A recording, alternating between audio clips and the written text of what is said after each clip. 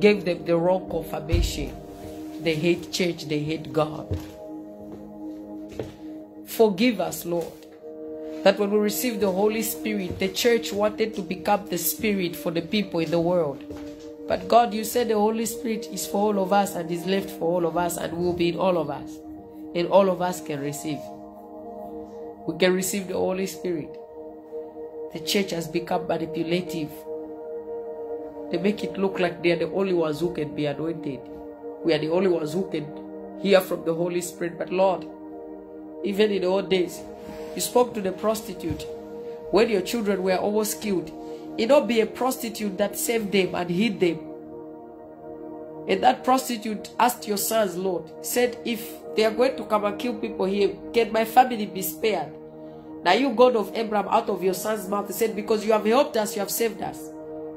But then we were the mercy of God. We are also going to help you and save you. Lord, they did not sell that prostitute. My Bible tells me they saved that prostitute and that prostitute turned to you. These days in church, Lord, we are not allowing them to be transformed by the word and the Spirit. We want to change them. And we have time. If somebody has been in church for 1 year and they look like they are not changing to us, no problem. I thought the measurement and the movement of change is determined by the Holy Spirit and the power and the will of God, not by man. And man can't change by himself. Even if he wants, he needs God to help him. So Lord, we are asking for mercy for all the church has done, for the rape that the church has done to women, to men, for the manipulation that the church has used to take things from the altar to bedroom. Because in this generation, there's even anointing of men sleeping with their fellow sisters in Christ and calling it is a movement of God. Lord, you never allowed anything like that. Your power does not move like that. So forgive us for mixing witchcraft, sexual immorality and seduction, lust, lies and wickedness, and calling it the doctrine of God. Forgive us that most of us who are standing at the altar are not even called. We went there on our own. And if you are not transformed from something, you cannot help other people to be transformed. You actually help them to be put back in that sin. Forgive us, Lord, that most of us who are standing at the altar, even when we speak, people can't change because where we are coming from, our intentions and our foundation is not built upon your word or your truth, but our own motives, our own intentions, that we have killed the gospel. In the famous world and the world of famous people, when they see each other, it's like a dream come true. In the house of God, the Bible says, whosoever believes shall not perish, and whosoever believes is my brother or sister in Jesus Christ. We do not even treat each other like brother and sister in Christ. The commoners are commoners. Celebrities are celebrities. When in your kingdom, Lord, and in your presence is where everything is equal and is only focusing on one thing: truth, righteousness, and love. So we ask for forgiveness. We surrender all the politics, the finances, and everything that is happening in the world right now to you, Lord. We ask that you may intervene, Jesus, in every area and aspect of all our lives, in all the continents throughout the whole four corners of the earth. God of Abraham, we invite you to bring back order, to help us, Lord, to forgive one another, to love one another. Father, remove every hardness that has been put on us. Let our hearts and our souls and spirits be light. Let the light of God, a double-edged sword, penetrate and distinguish and set us free. Deliver us and heal us. Have your way in us. Take full total control. Help the church so they can help the politicians. Set everything right in the whole entire world. We need you. We need healing. We need deliverance. We need purification. We need forgiveness. And we need to forgive one another.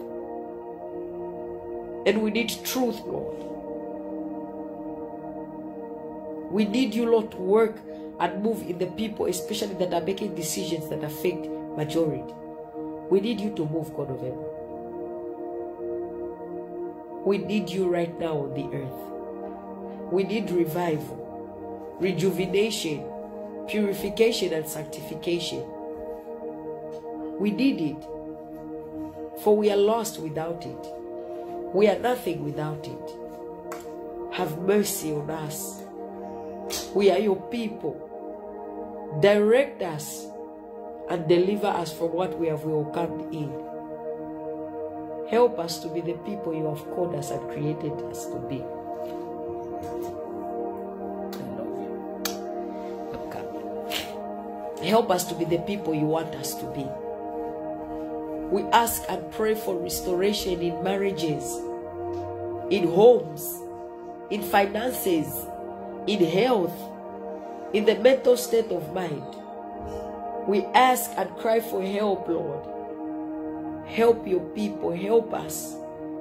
Restore every broken home in marriage. Restore our finances, that we are going to work and earn the right way and feed our homes, not to focus on being millionaires, but according to what you provide and give unto us. Help us, God. Deliver the politicians with all the things that are going on in the world, Lord. Let there be new politicians born with fear of God. Politicians that are not going to look at Africa different from Asia, Asia different from Europe or America. Politicians who are fathers, Lord, who are mothers, who are going to love nations and their neighbors as they love their own children.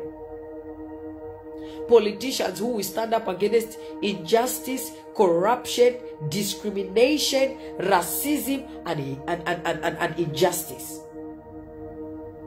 We ask and cry for such, Lord. We ask for equalness in finances. Let all the continents acknowledge each other's finance and respect each other's currency. We ask for equality. Let every nation and continent be fair and loving with one another. That if those ones are welcome in Africa, even here in Europe, you are welcome. Fairness, Lord. For the color of blood is red. We ask, Lord, for politicians who are going to implement education and health, not just for their own nations. That politicians who are living in developed nations shall look around and see what they can do in Afghanistan, in Palestine, in Syria, in Africa. We ask, God, please, we ask, Lord, on behalf of the whole entire world, we ask. And most of all, we surrender this social media to you. Lord, the only person who can deliver us and help us to have the right approach and way to live in society and have this social media benefit us the right way is you. From what the devil has used social media, turn it around, Lord. Let social media not be a place of trauma, suicide, wickedness, hate, jealousy, envy, and fakeness. Let social media be used for your glory, Jesus. Lord, you said that when the devil decides to bring up an amount of wickedness poured upon your people, you will raise the standard in the realm of the Spirit. Arise, God of Shadrach, Meshach, and Abednego. Raise the standard. Raise the standard and let your glory come in. Lord, there's a lot of things that are going on, and only you can help. Only you alone. We need you. We need you, Lord. Please, Jesus, have mercy. Have mercy upon us, our Father. God, we bless you. We thank you for today, for your presence, your will, your purpose, and for allowing us to come before your presence. For that grace, our Lord, we say thank you. For listening to our prayers, our requests and petitions. We are thankful, Lord. And we do trust and believe that you hear us. God, we don't cry for these prayers, not just for our personal hopes, like our Lord. These prayers we are crying is for the whole entire world. God, we need you. We need you, Jesus. Please, please, remember us and have mercy just one more time. Do not turn your back against us. Do not take the Holy Spirit away from us.